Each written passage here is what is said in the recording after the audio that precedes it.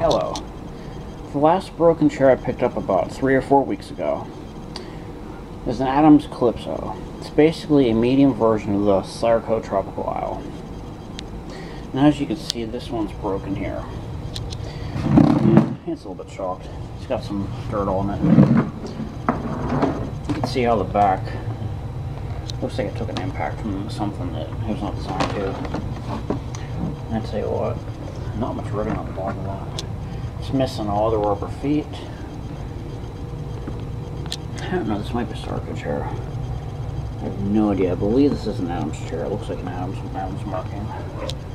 I know they got some of Cyrco's old molds.